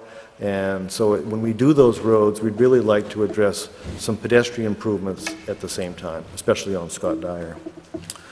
I won't go down line by line on all of these, through the years, but I guess I would like to highlight what we're doing in this fiscal year. Some of the projects are underway. We're looking at Sawyer and Spurwink. Sawyer would be the section between Eastman and Fickett. And the reason why some of these we're doing segments is they were actually treated or paved in different years. So you'll see, rather than doing the whole road, there's only a certain segment that needs to be done because that's probably the oldest section that was paved. So they're not broken up just to limit the space. It's because the treatment was done at a certain time frame. That road was actually reconstructed back in around 1992, or actually a little bit later than that.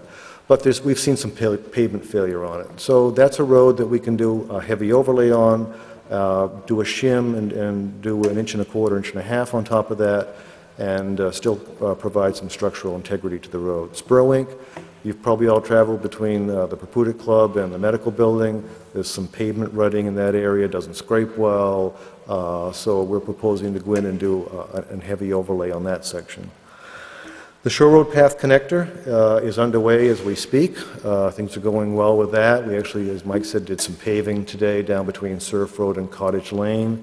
That project should be wrapped up by the second or third week in September at the latest, assuming everything goes well. There's a small section of Shore Road out here adjacent to Key Bank that was rated actually one of the lowest PCRs. That wasn't paved because we were holding off when we did the town center intersection project, which, as you know, was tabled. So there's a short section there that needs to be paved. As far as local roads, again, a little bit lesser emphasis on those, but some of the roads, one of the roads actually that was rated the worst, I think it's a 1.8, was Balsam Road. And Mike and I took a look at it, and it's, there's actually grass growing up to the end of the road. It's in very, very poor condition. So we'd like to get in and pave what we call a Two Lights Terrace neighborhood, and again, to save on mobilization, Two Lights Terrace is probably the better of the three between Balsam and Lighthouse Point Road, but it just makes sense to go in there and pave the neighborhood. And finally, we're proposing to correct a drainage problem that we have on Shore Road in the area of Chimney Rock Road. We've actually got water that ponds on the westerly or the land side of Shore Road, historically ponded there. It posed a challenge for us when we did the Shore Road path. We ended up being able to drain the water off, but it flows under a culvert that has failed under Shore Road and then down onto private properties without any known easements to the town. So we're proposing in the spring to install a small drainage system there and connect it to an existing one to alleviate that problem.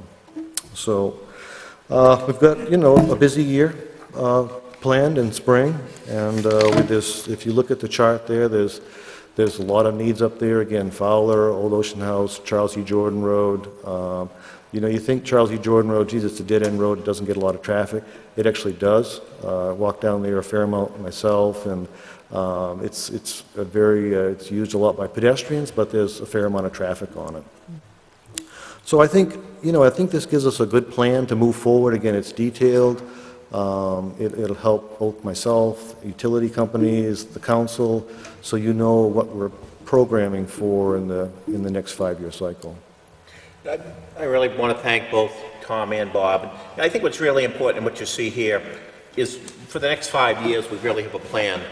And when folks ask, when is this road going to be done, when is that road going to be done, we believe that we can give them reasonable assurances, provided that we look at the bigger picture of capital stewardship needs in the community, and that's something I'm going to be talking about in a few minutes. But we believe this is doable, and our strong sense is that people want these collector roads, these feeder roads, to be in good, passable, and safe condition.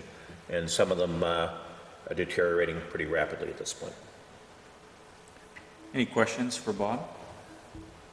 Yes, Frank. Bob, how is your plan adjusted by what the consultant study told you? I think it falls pretty much in line. Again, looking at mobilizations, we actually took Spurlink and broke it in 2 segments. It was originally done as one, again, to sort of save on those mobilization costs. We look at the utility upgrades, look at any impact, if there's any possible or potential for a small sewer extension on Old Ocean House Road, which has been discussed, at the staff level, we might want to hold off on that to make sure that gets done. But no, I think it coincides or it mirrors Tom's plan pretty well, I think. And again, looking at, where do we want to focus our efforts on? Where are people traveling the most? And we sort of based it on that. But I think it works with this plan quite well. And did you use the same estimates of costs that he used? Those are Tom's estimates. No, the estimates you have. That's correct. They are? Yes. Okay. Yeah. And so Tom's estimate or assessment was that for 2013-15, we should spend about $2.2 million, and this plan calls for about $925,000. Where's the difference? I might defer to Mike on that, I think. We're just spreading it out over a couple more years, recognizing all the other needs, and we feel that by knowing when we're going to do things, it'll create, and seeing, as you said, we should be spending a lot more. We're hoping it will create the discipline to do the items on this project. And when we look fiscally ahead, we're coming out of the economy a little bit, and I think the capital stewardship plan will show that it is affordable to be doing more. But to suddenly spend an extra $1 million, I think as long as we can see the light at the end of the tunnel, and we can, we don't need to spend that immediately. The other big difference is that I don't think Tom's thing totally captures, is that most of our roads, there are good points and bad points to being a cape. And one of the good points is the truck traffic we have is only truck traffic serving Cape Elizabeth. We're not getting through truck traffic. So as a result, we're not, and building 3 new homes last year too, we're not getting the heavy truck traffic and some of the things that are tearing our roads apart like you would get in other places where they do have a lot of through traffic. We're dealing with, vans and SUVs and some trucks, but nowhere near the extent that some other communities have. And I want to emphasize what, Tom mentioned about drainage, is that drainage is critical. You talk about paving a road, shimming and put an inch on, and what's the longevity of that? It's really a factor of the sub-base material, the base gravel. You can pave a road tomorrow, and in 3 years you'll see that failure because the subsurface, the drainage, is not what it is on some of our newer built roads like Cross Hill and the Starboard Drives and those. So they're going to fail at a faster rate. Thank you, Bob, as usual. All right, thank you. Appreciate the effort. Yep. Thank you very much, both of you, for your coordination of your time and talents to get us this report. And we need to take a motion to accept Bob's presentation as well. I mean, I so move. seconded? Second. Second, all those in favor? Yeah, Thank you. That's a good thing. I just want to be clear. Bob presented you the 2014 list. Right. That was not exactly what was in your budget document. You know, the monies are out there. We're not asking for any additional appropriated monies. We just want to be clear to you, those are the priorities that we're going to do in 2014. Yep. The rest of the future years are subject to appropriations, whatever. Yep. But I wanted to make clear that these projects will be done in 2014. And that isn't, it isn't just accepting, that is, even though you sort of defer to Bob, I just want to make clear, we're taking that as an endorsement to do those 2014 projects. Does anybody have a redirect on that? I'm fine with that. I understood the 14 plan based on what he presented today, so, okay. Moving on to items 109, the capital stewardship plan. Yeah, thank you, Jim. I have a brief presentation on this one. It's, you know, I think everyone's aware the council has a goal this year of looking at our capital needs and eventually to have the finance chairs meet together and to look at the school needs, look at the municipal needs, to make sure that everything is concerted, working together in one big happy family. We're working toward that, and I think this capital stewardship plan is in keeping with both the goal of looking at long-term planning for the entire community, but it's also looking specifically at the importance of stewardship and the importance of maintaining our assets that we have currently and also in the future. This PowerPoint is with the council packet section of the website, and we also, there's copies of the full capital plan there. I do want to emphasize that we're all getting older. We may not need to be reminded of that, but you know, just Was that part of the capital it's plan? part of the, it's part of my presentation. And you know, just as we're getting older, our buildings are getting older, the equipment's aging, our roads age, as you just heard from Tom, and some of the technology we have, you know, becomes a little more obsolescence over time. And you know, it seemingly we have a lot of new buildings, and you know, we do, but a lot of those new buildings are now 15 years old, and in the next 10-year planning period, they're 25 years old. So it's, you know, I think it's important to remember that is that we're all, everything's getting older, and you know, particularly you know, as we look at you know, having been responsible as councilors and others for some of these things, we can quickly say, oh, that was just done, and then we look at the calendar and we find out, no, it was a few years before we thought it was. So, you know, we're looking at this in the context of where we stand fiscally. You know, how are we doing financially? How are we going to pay for what needs to be done?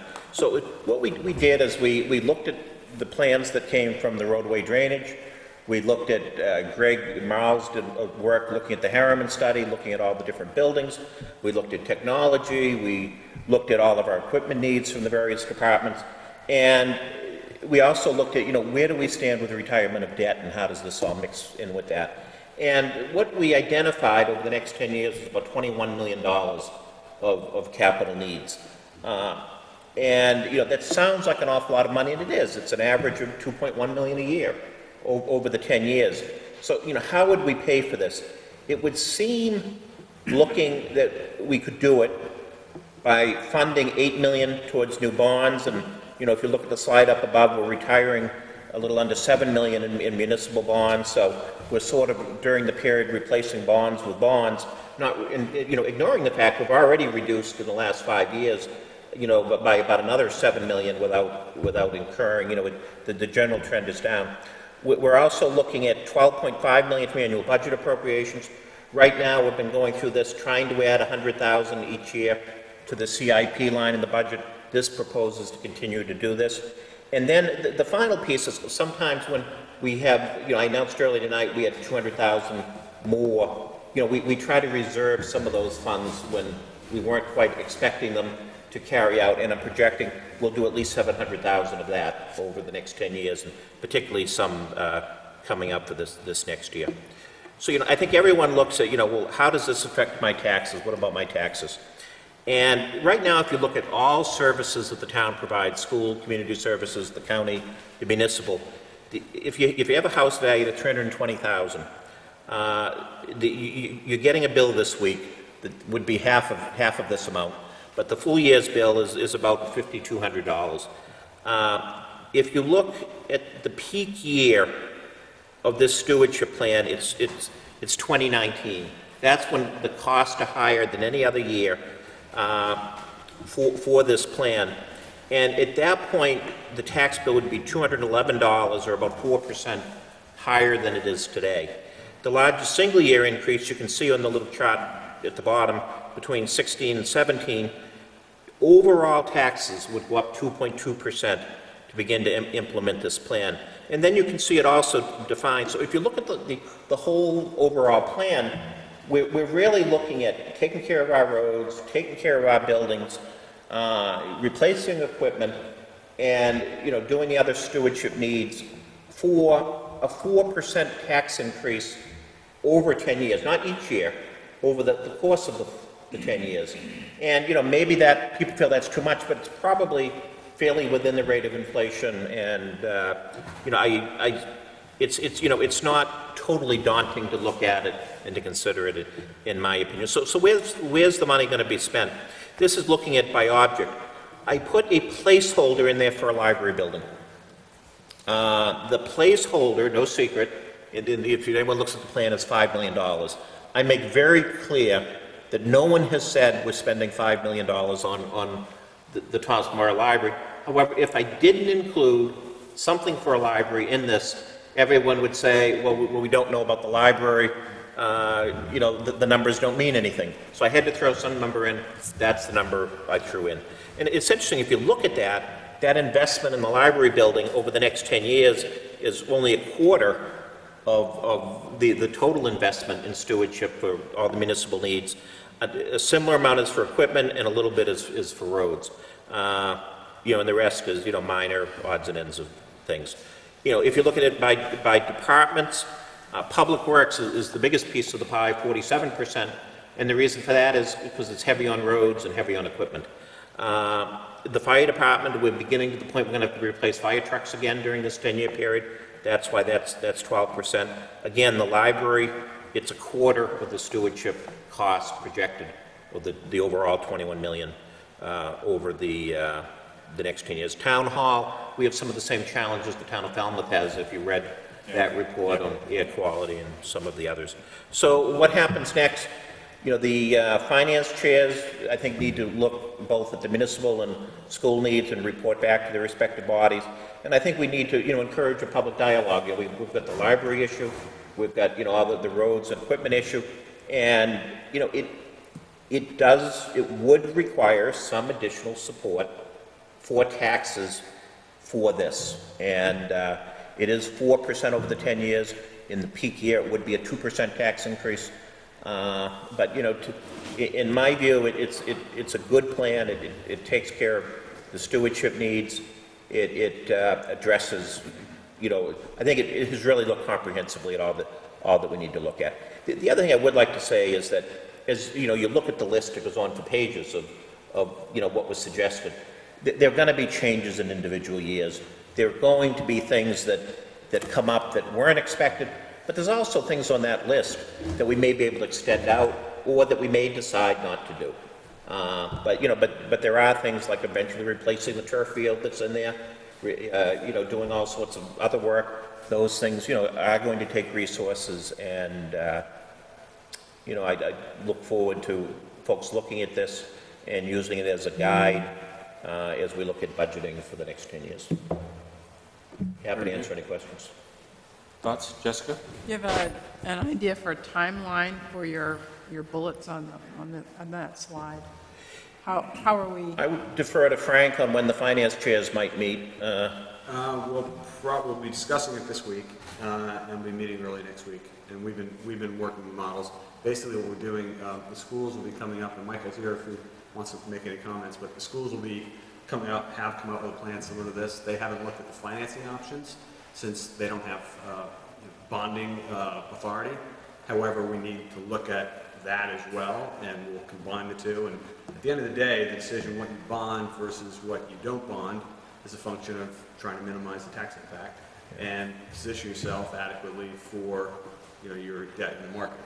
that right, Mike? Yeah, that's right. I think one important thing, I didn't overly emphasize it, but as you're looking, we're trying to work with the schools and the whole concept of working together, is that when we're looking at debt for this plan, the proposed $8 million, that's totally replacing municipal debt. Right. It's not replacing any school debt. Right. There's only a So the small schools increase. can look at all their needs independently, look at their debt retirement issues without, feeling constrained by, tremendously by what we're doing, because it shows what we're doing in the debt area is fairly sustaining as opposed to, a big spike. Good. Yeah, I would think the thing that we need to look at is really timing of these issues as opposed to whether or not we're doing anything particular. Right. So, through you. John Christie called me this afternoon as well to reinforce the fact, obviously, that he thought Michael would be here tonight, but also wanted to make sure that we understood that he's prepared to call the board together in a joint meeting with us when the time is right for us to dig through this, as we had committed to back, if you remember, several months ago to do that. So, That's true, but I think we were clear early on that the boards would retain their own authority. Right, but to do their own reviews and whatever, so. Yeah. So there's nothing, there's no specific action being requested this evening, other than to acknowledge receipt of the report. anything else? No, I guess just, again, to the timing point, in terms of process, if Michael and I get our work done, say, beginning of next week, what would, I guess, Jim and Mike, what would you see in terms of the procedure from there to have an open discussion about this, and both of us presenting to our respective boards or joint meeting, whatever? What do you think? Yeah, we've got in our packet today, we've got a couple of workshops coming up. So certainly, September or October, and I mean, the sooner, obviously, the better. Especially since it would be nice to get a good portion of this work done before there's a new council, because we do have 2 slots open in this upcoming election. Right. So it'd be good to get this workshop sooner than later, from my perspective. I think as early as we can get the workshop, the better. And we have Mike's numbers, we've got the school's numbers. We're really going to put them together in a way that is understandable and transparent. Yeah. And again, as I said, the schools will have their bond. Yeah. Make some assumptions about that, even though they can't issue bonds. Right. So, could I have a motion to accept Michael's report? Anybody wish to Acknowledge receipt. acknowledge receipt? Yeah, I move that we acknowledge receipt of the town manager's capital stewardship plan And report. second, Jamie, thank you. Any discussion? Thank you very much, Michael. That was very eye-opening in many ways as well, to just see it laid out in that fashion. Thank you. Seeing no discussion, all those in favor? 6-0. Okay, item 110. The chair will entertain a motion for a possible land donation.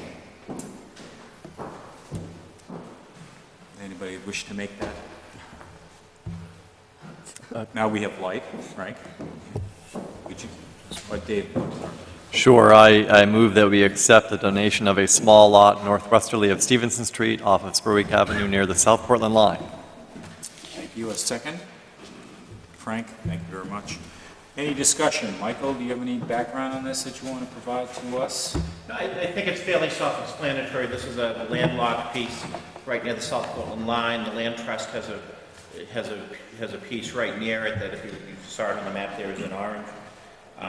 We own a couple of pieces around there. And the thing is, this land has such no value, really, to the folks that if you don't accept it, we'll probably take it for taxes anyway. So Conservation Commission looked at it, recommended acceptance, and it'll save us some lien notices and foreclosure notices if you accept it. Okay. Any discussion? Seeing no discussion, all those in favor? All those opposed? 6-0.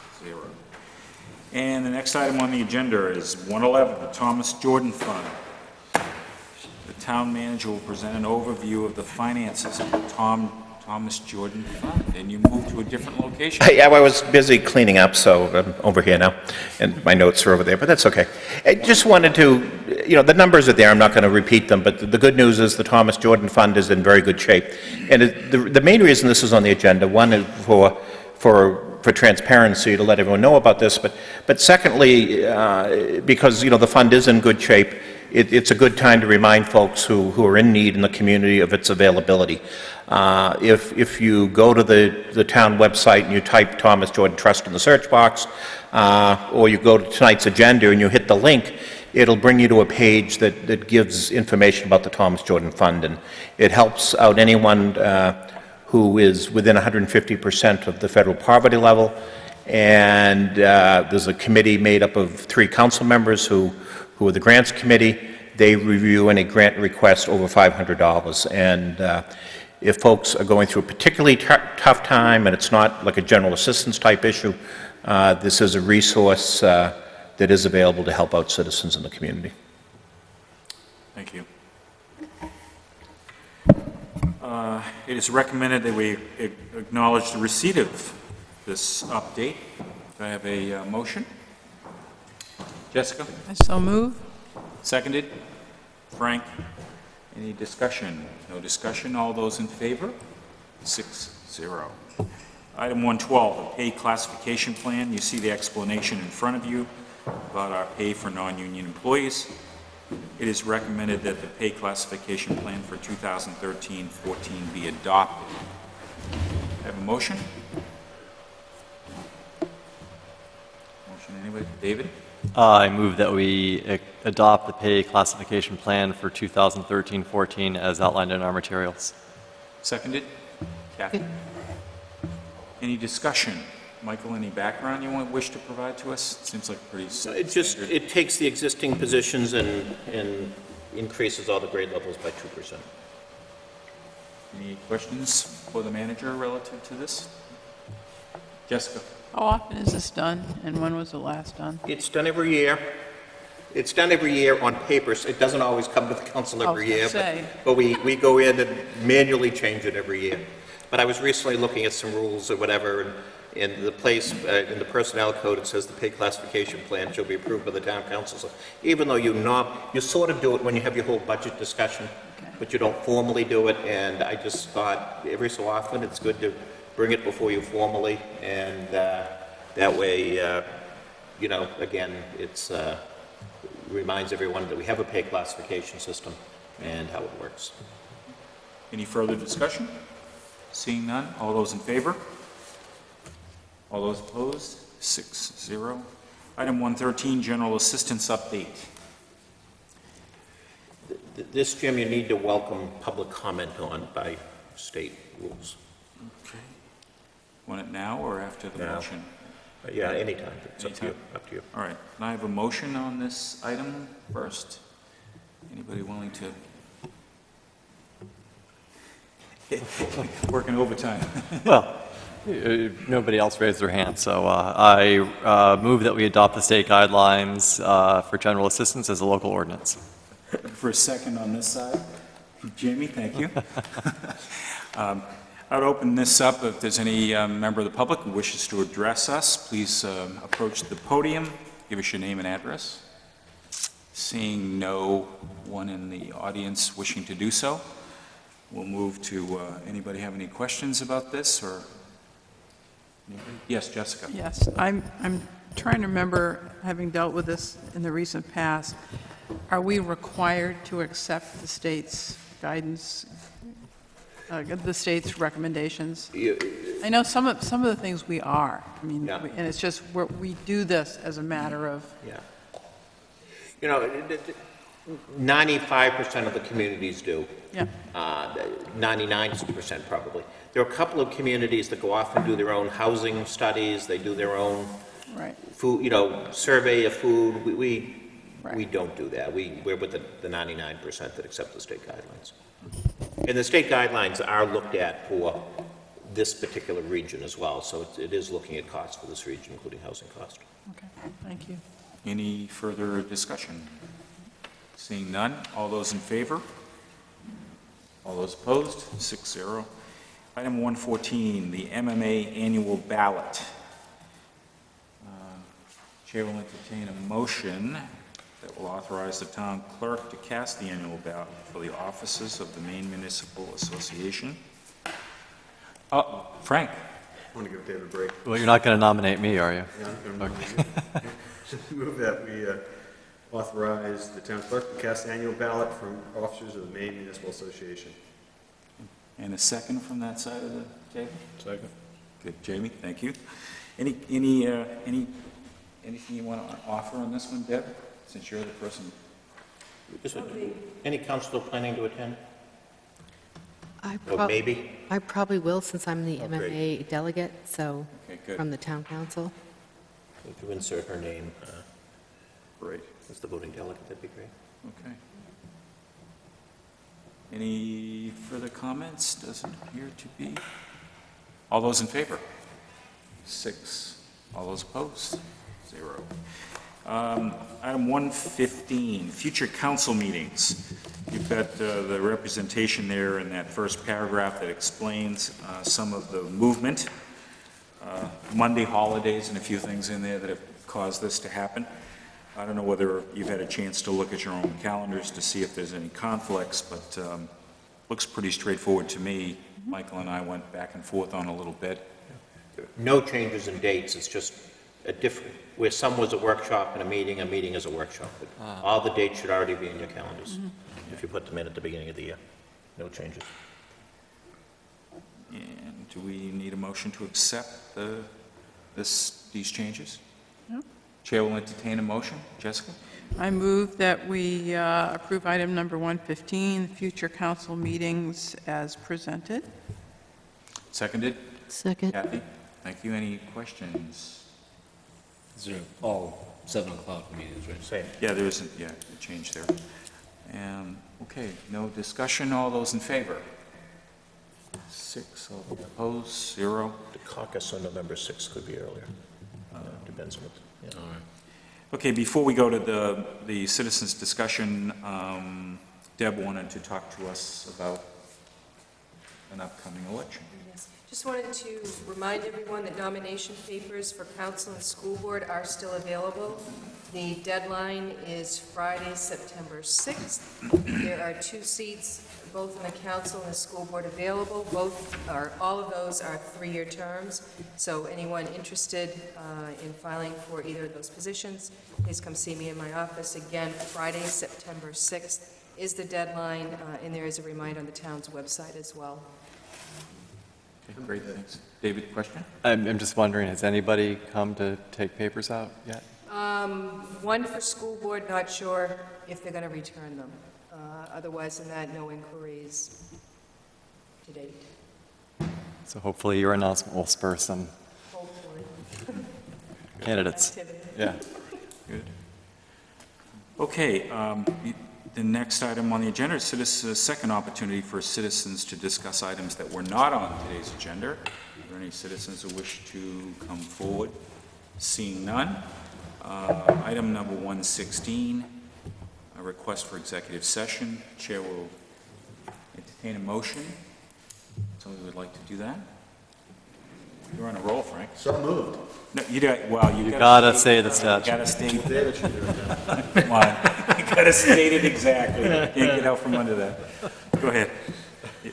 Recommend. It is recommended the council vote to enter executive session to discuss a personal matter in conformance with 1 MRSA, Section 405-6A, and to review an application for poverty abatement in conformance with 1 MRSA, Section 405-6F. Seconded? A second? Jessica? Any, I guess, no discussion? We will come back from executive session, Definitely to vote on the poverty. vote on the poverty issue. Yes, okay. All right, all those in favor? All those opposed, 6-0. Thank you. All right. Thank you, gentlemen. You like it? I am, President.